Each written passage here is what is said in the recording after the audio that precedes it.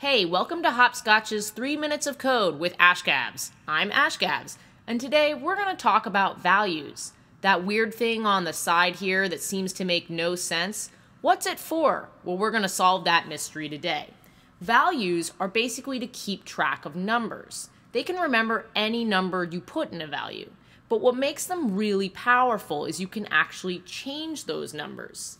This makes it really easy to keep track of how many lives you have in a game, or to increase the difficulty of a game as it progresses, which is what we're going to do today.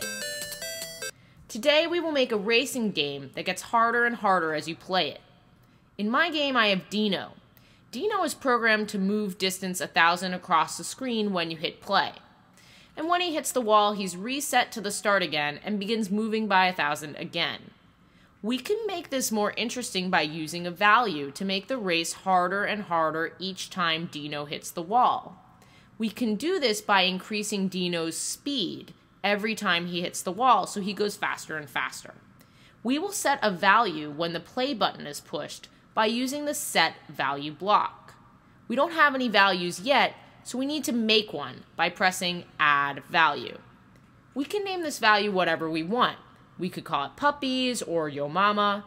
I'm going to call it speed because it makes the code easier to understand. I'm going to set it to 75 because that's a nice slow starting speed and will make our race easy in the beginning.